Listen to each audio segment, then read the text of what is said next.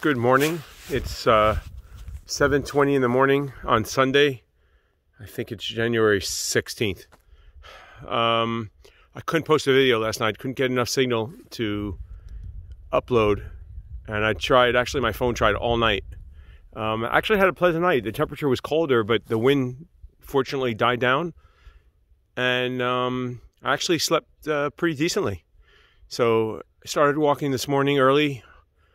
I've already done probably over a mile. Done a mile and a half. My goal now is to walk to at least Porter's Gap. I came to this overlook and I just wanted to film it. It looks, you know, I mean, obviously the view's blocked by the trees, but beautiful. Just beautiful. So, and here's the trail going up. So, I'll check back in shortly.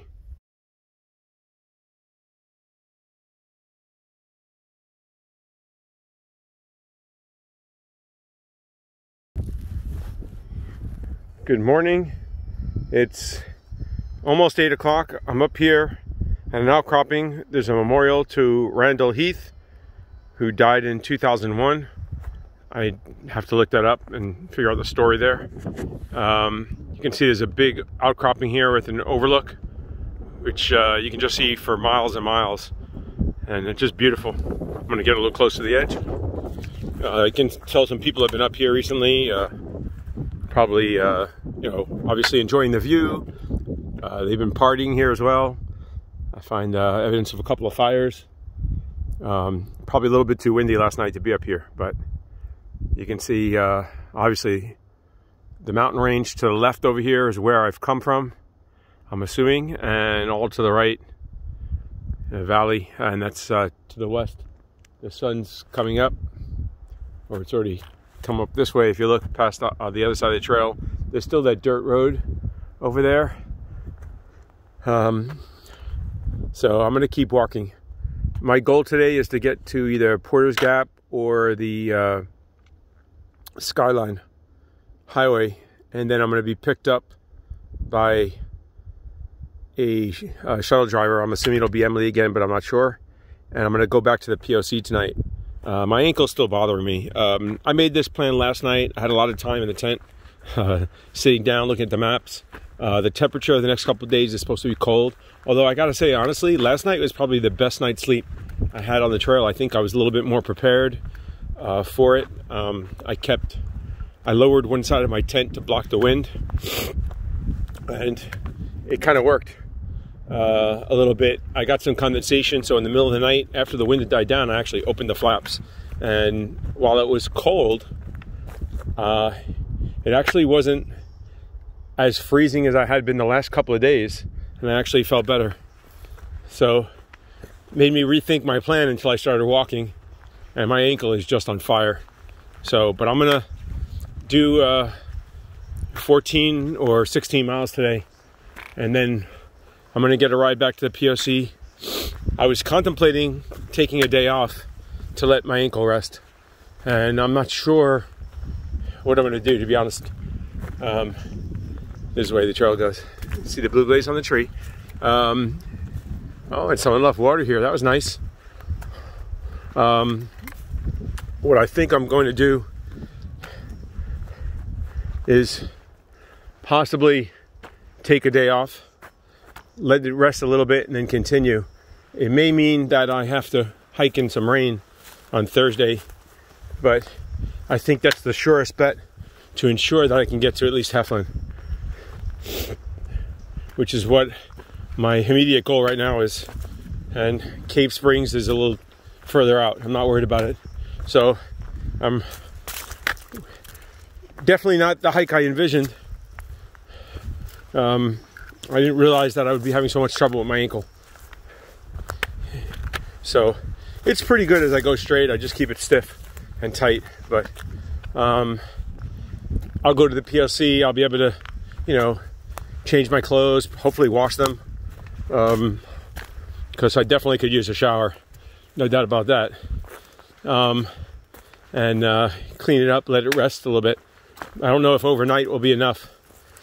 So I'm thinking of taking another day off, and I'd probably go to a hotel, take a down day, and then come back and finish up the last 50 miles or so until Heflin.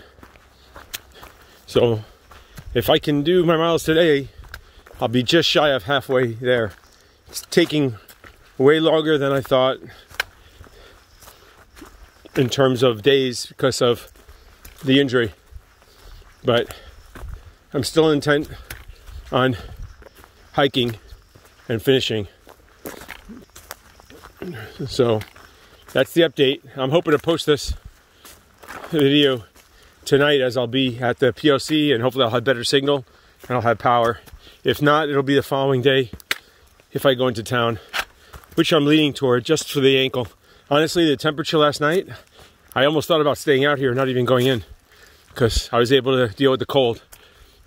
I guess it was a combination of the cold and wind the day before that was really making it miserable. I mean, I basically didn't sleep most of the night, and I just tossed and turned, and even in the sleeping bag, you're cold. So that's it for now. Check in later.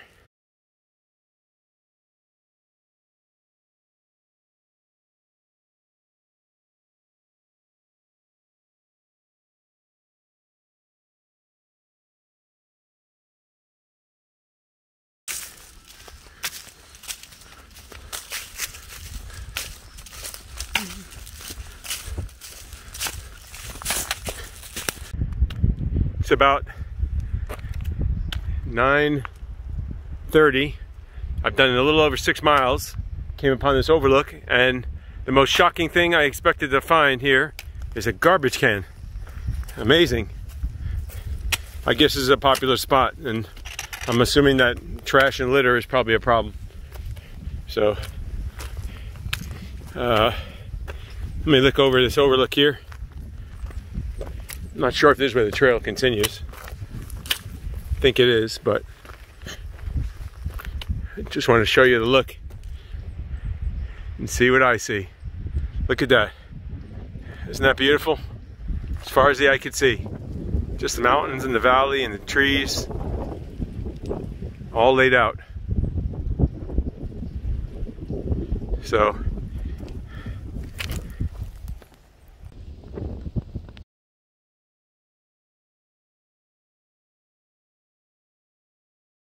it's Sunday morning. It's a nice, cool January morning up here in the Pinhoti Trail. At mile marker 59.9, where the trail crosses this little Forest Service road, and there's a, I guess a cell tower right near me. The ankle's gotten much worse in the last probably 2-3 tenths of a mile. It's just painful to walk on.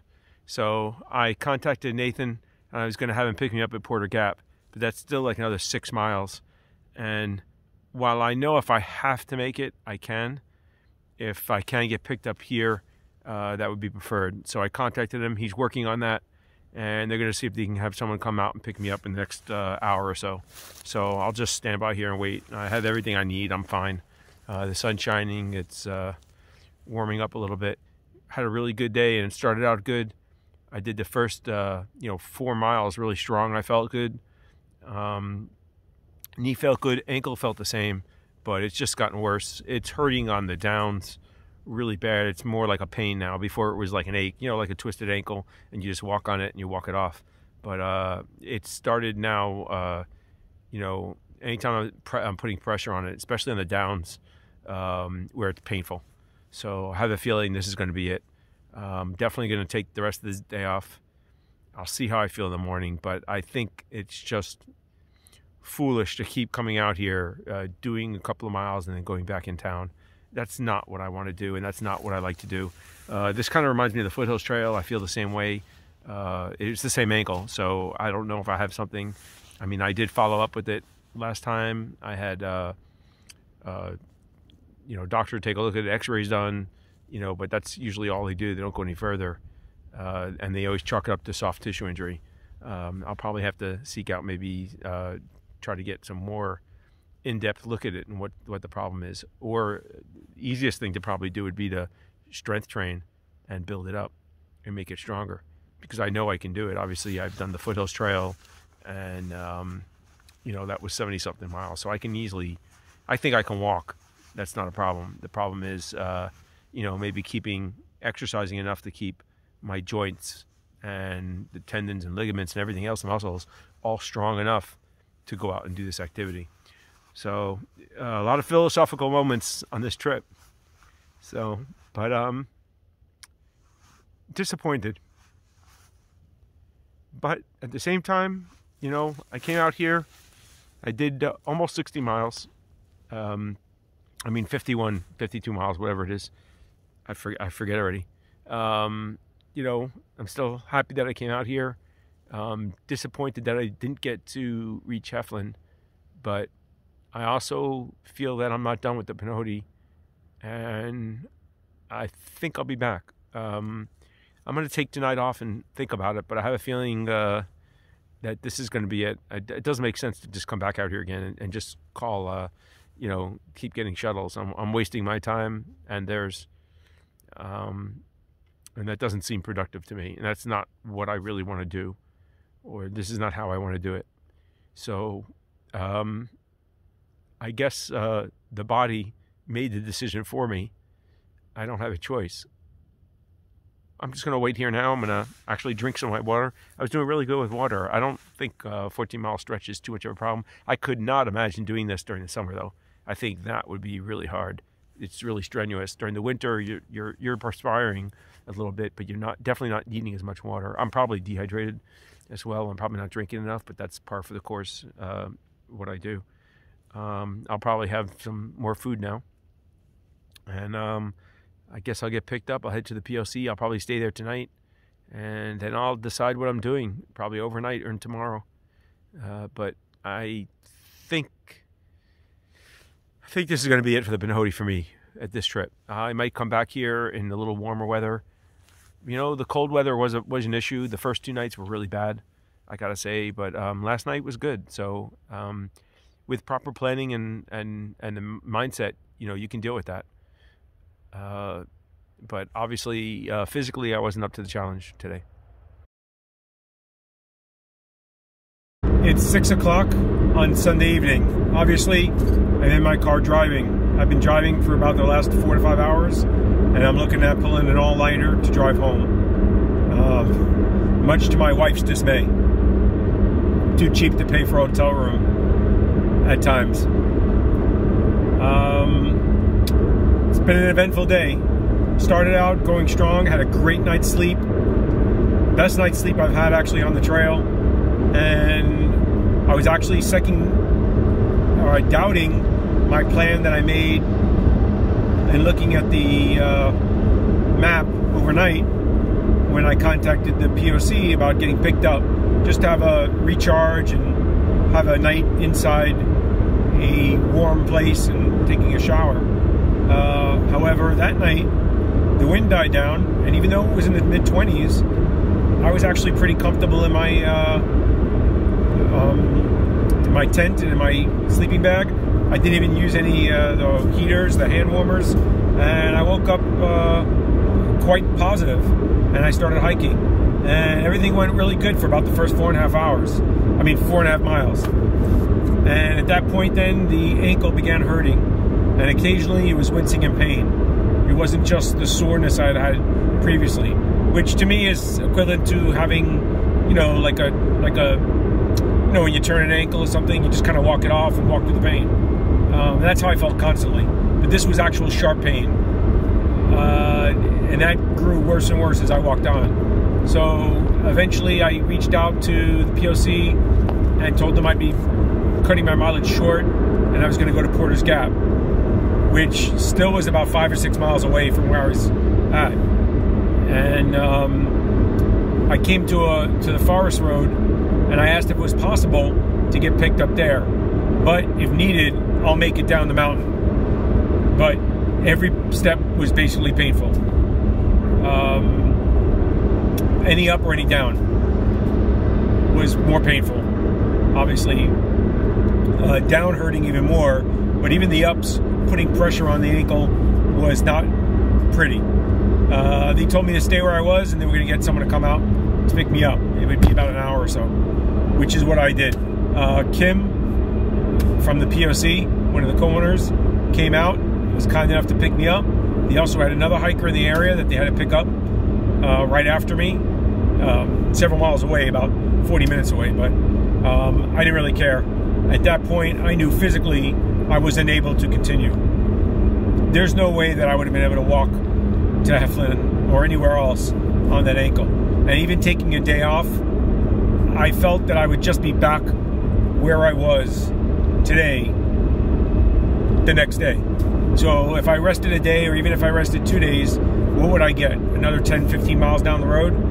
Maybe not even that, and I would be calling for a pickup. So I decided to make the call and just decided that this is not the time. And much like, you know, I've had before on the Pinhoti Trail, I'm going to go back home, I'm going to get my ankle looked at, see if there's anything physically wrong with it.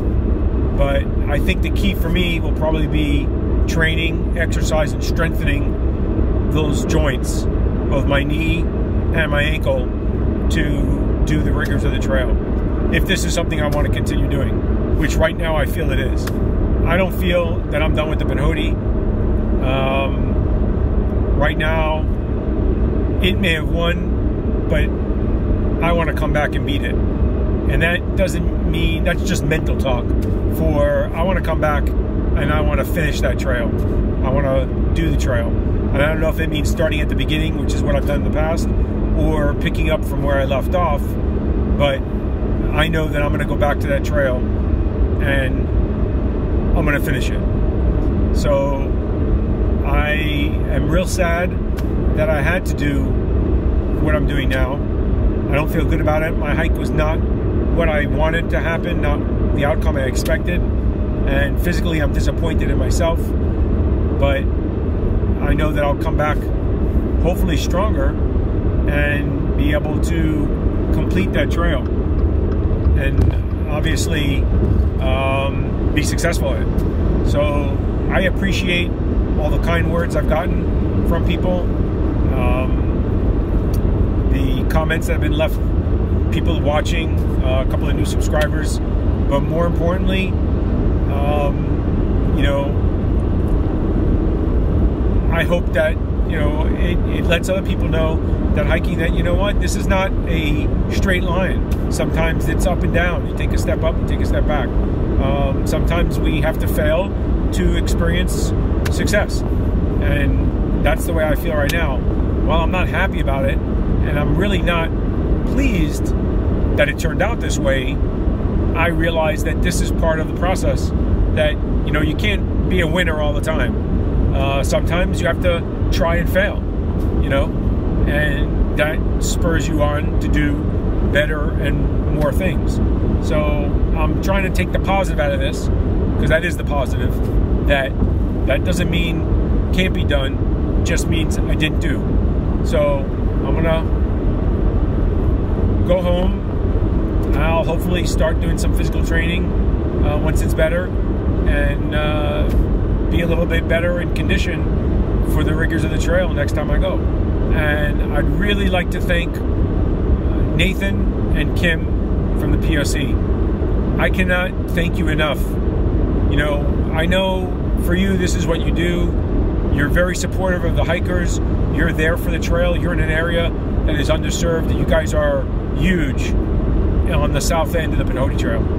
But personally, I appreciate what you did for me. You know, Emily, you know, coming out at short notice. I realize you guys have lives outside the POC. And when a hiker calls you and you're willing to come out, you know, maybe change your plans or juggle things around, you know, how many people in life would really like to do that or be willing to do that? And you and the POC, all your people, Emily, you know, Nathan, Kim, are the only three people I met or spoke to. So, but I have to thank you, because that is, you know, you're giving service to the hikers, and that's noble, and it's appreciated. on a personal level, I appreciate Kim coming out today because, you know, I mean, obviously I was fine. I could have pitched my tent. I could have sat in my tent. I had 3-4 days worth of food easy. Probably had a day or two of water with rationing, and I would have made it out somehow, you know.